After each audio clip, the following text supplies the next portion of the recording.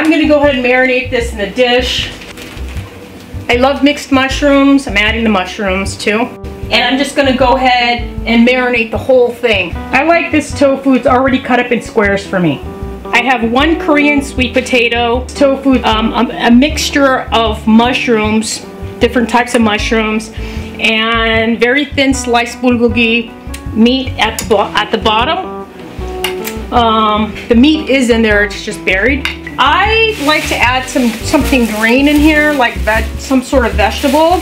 So I chose to have Brussels sprouts. I like to cook and bake things in the oven with the veggies included and everything. It saves time, it saves on dishes, and it's just a faster way of cooking, a more productive way of just getting it all done in one shot. It is absolutely delicious.